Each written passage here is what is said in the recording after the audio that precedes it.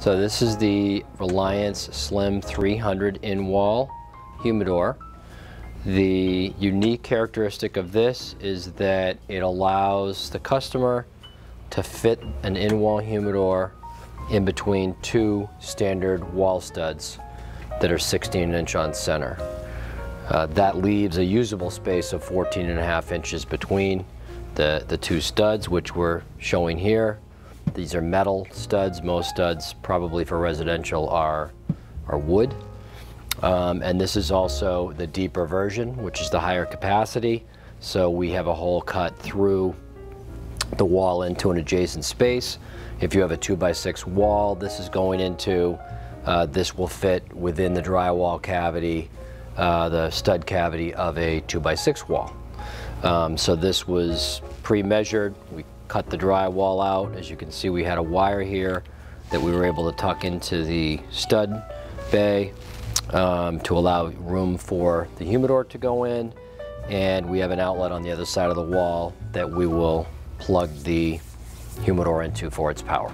The unit comes with a 10-foot power cord, so it gives you the ability to reach an outlet behind the wall that may be a little bit further away.